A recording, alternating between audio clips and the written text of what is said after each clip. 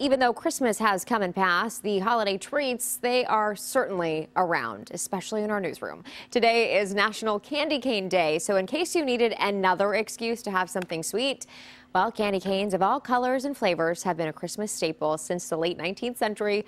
The most popular one, of course, is peppermint, and that's the one that I will eat. I'm not huge on candy canes other than the peppermint ones. Yeah, the green and brown ones can be like minty flavors. Yeah, mint chocolate. Yeah, no, I'm going Stick with the classic. Yeah, that's a classic. All right, we also